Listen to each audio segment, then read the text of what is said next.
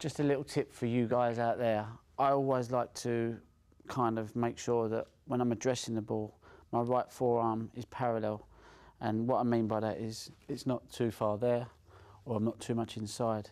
I kind of think, well, there's a kind of neutral position. And for anyone trying to advance in the game, I always think that's a good kind of something to have in your, as a routine, if you like. So kind of bear that in mind. I'm not saying one's right, one's wrong, but this is what actually works for me, and I haven't done too bad. Love it. Love it. Yeah, so that's attitude there. Back in here for us, Ronnie, to do that on a close-up of your arm. Just those little,